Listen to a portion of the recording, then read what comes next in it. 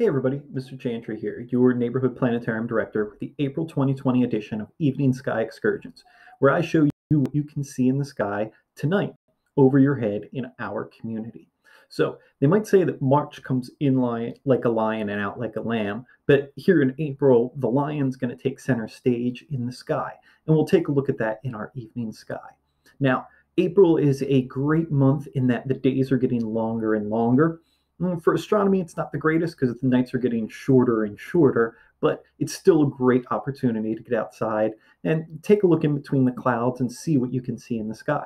Now, I have our sky set up here for April 1st, the first day of the month, and you can see here we're set up for just at about 6 o'clock in the evening. The moon is very high in the sky. It's at its first quarter phase. This is a good way to point out a misconception a lot of students have that when the sun goes down, the moon comes up, but we can actually see the moon during the daytime and the nighttime. So we'll start off the moon being able to see the moon in the daytime sky rising somewhere at about 3, 4 o'clock and traveling across the sky and setting by about 1 or 2 a.m. And then as the weeks progress after about the first week of April, when it's in its full phase, then it will match that misconception that as the sun goes down, the moon does come up, but then it'll rise later and later in the evening. So we could take a look at the moon. It's a great way to start off the month looking at it, taking a look at it in the daytime sky. If you have a pair of binoculars, go ahead and focus them in on that moon in the sky. Let me see if I can zoom us in here and take a look at the moon.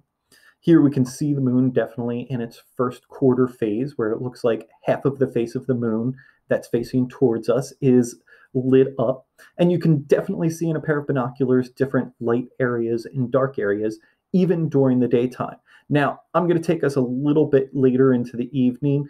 Was about 6 o'clock, 7 o'clock. It'll start to get dark at about 8 o'clock, just so we can see this a little bit better. And definitely by 8 o'clock, if you look at this with a pair of binoculars, you can get a really, really good view here of the moon. You can see some of the dark spots that stand out. Right here, this spot all the way out by the edge of the moon, this is called the Sea of Crisis. We used to call these dark areas seas. At one time, it was hypothesized that there was water on the moon long, long ago, and that these were the oceans we were looking at. We now know that this is dark volcanic rock, where large craters in the moon's surface were filled in with this volcanic rock billions of years ago, but we still see it left over today. So we call this the Sea of Crisis. Up here, this circle, kind of towards the top of the moon, this is the Sea of Serenity. And then this less obvious circle, but round area of dark rock, this is called the Sea of Tranquility. So you can see the different seas, and all of the dark areas have different names given to them. Now, if you do have a pair of binoculars and you can zoom in on that moon a little bit more, maybe get a magnification of 10 or 15 times on it, if you look at that Sea of Serenity up towards the top here, you'll notice that there's a little line that kind of travels along the left side of that. And this is a mountain range that goes along. And right down here at the end of this mountain range, it ends in a really large crater called Copernicus.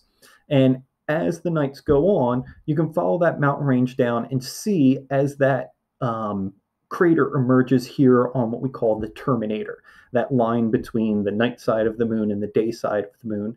And this is the best place to look at things on the moon, because as the sunlight comes in, it really looks in 3D. It casts shadows and light. Sometimes you can even see the crest of that crater starting to peek out on the dark side because the sunlight is still hitting it.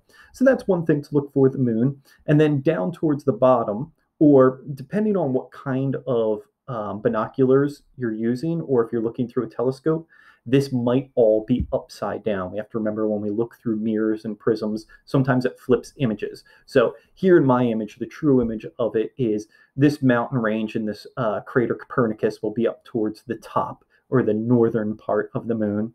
And down here towards what I'm calling the bottom, or the southern half of the moon, there's a crater right on here called Tycho.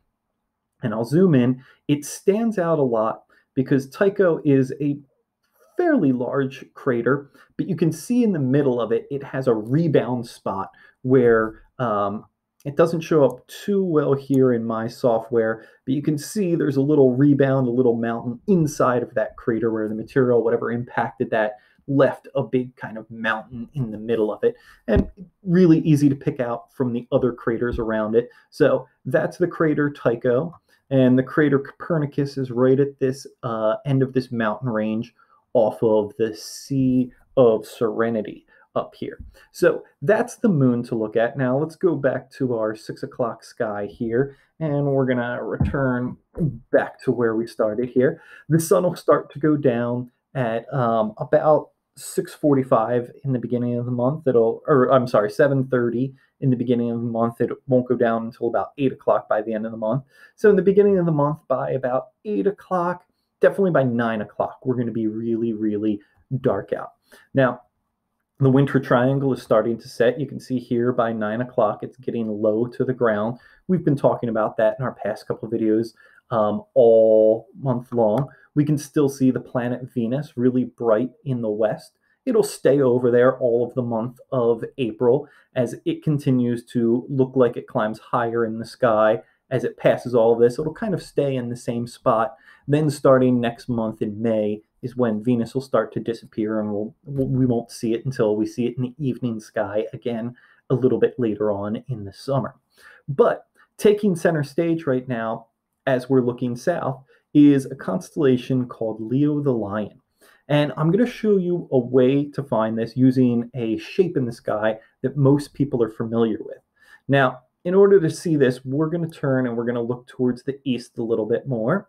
So let's see, we'll take a look here in the east.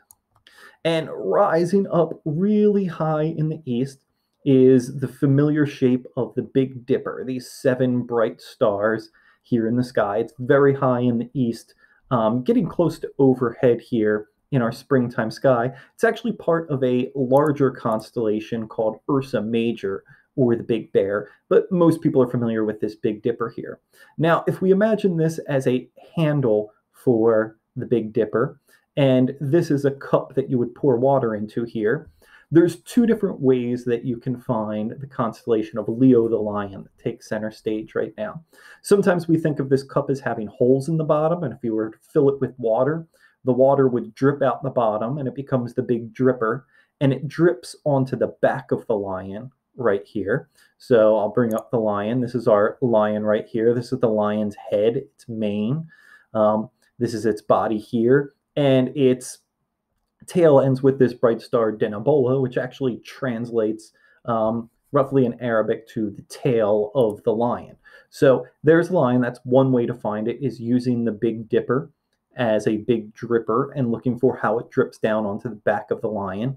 The part of the lion that stands out the most is this backwards question mark here, or the triangle that makes up kind of its tail area here. Another way you can find it is by using the handle of the Big Dipper. Sometimes we say we take this handle, which looks kind of like a bent line, what we call an arc. And if you come off of that and you keep that arc going, you get to a really bright star, Arcturus. So we say arc to Arcturus. Arcturus is the bottom and brightest star in a constellation called Boötes. This is a goat herder or a herdsman down here. More recently, most people usually call it the kite shape in the sky. It looks kind of like a kite here, or a diamond, really easy to spot. So Arcturus here at about 9 o'clock will be low in the east, but still easy to find if you find that Big Dipper and arc down to Arcturus. If you keep going in that arc, you can speed on to Spica, which is a bright star that you'll see just over the horizon. You're going to need a clear horizon to kind of identify it this way. This is the brightest star in the constellation Virgo. Virgo is really, really hard to identify because most of its stars are really, really dim, other than this brightest star in its Spica. So you can arc to Arcturus, speed on to Spica, and then I rebound to Regulus, which is this star right here in Leo the Lion, which is the heart of the lion, sometimes they call it.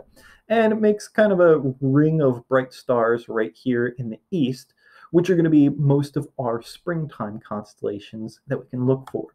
Now, if we face the south once again, and we see we've been able to identify here Leo the Lion. If we look to one of our winter constellations over here, Gemini, who's still very predominant here in the springtime, these are the brothers of Pollux and Castor here in the sky, and they're two bright stars that stand out. So if you look for Regulus here, the heart of the lion, the bottom of the backwards question mark in Leo the Lion, and imagine a straight line that goes between Pollux here, one of the twins in Gemini, and Regulus. If you can imagine a straight line right through there, halfway through that line, there's a very, very faint constellation, something that you can see. The constellation that's in there is Cancer the Crab. Its stars are all very, very dim. You need to have your eyes adjusted to the dark to be able to find any of these. But Regulus and Pollux here stand out really, really brightly in the sky. And if you look halfway in between them with a pair of binoculars, you'll be treated to a neat surprise. If I can kind of zoom in here, well, let me see if it'll let me zoom in on this area of the sky. Might be able to see what we'd be able to find. Oh, yeah, right in here. This is what we call the Beehive cluster of stars. And it's a big open cluster of stars with a few hundred stars in it. As you move your binoculars around in this portion of the sky, it'll stand out as a little patch of stars in there. And we call it the Beehive cluster. People a long time ago thought it looked like a hive of busy bees swarming around in this area of the sky. At one point, back about 4,000 years ago, when the Greeks were first doing these constellations and putting them up here, this was actually all part of Leo the Lion. This was the lion's back over here, and this beehive cluster, before light pollution, was able to be seen just with the eyes. You wouldn't need binoculars or anything there in the sky, and it was thought to be the whiskers of the lion there. So our sky does change over time as people change the stories in the sky and things like that. So here in month of April, you can go outside, take a look at that moon, see if you can identify some things on the moon. As the sun goes down, look for that Big Dipper. And if you want to, turn it into a big dripper that drips down on the back of Leo the Lion, the big question mark here. Once you've identified Leo the Lion, see if you can find the lion's heart and make a line that connects to Gemini, the twins here. Look in between in the very center of that line. Scan around with a pair of binoculars if you have them at home and look for that beehive cluster. So go ahead out, look around. Hopefully it's not too cloudy this month, and see what you can find in the nighttime sky.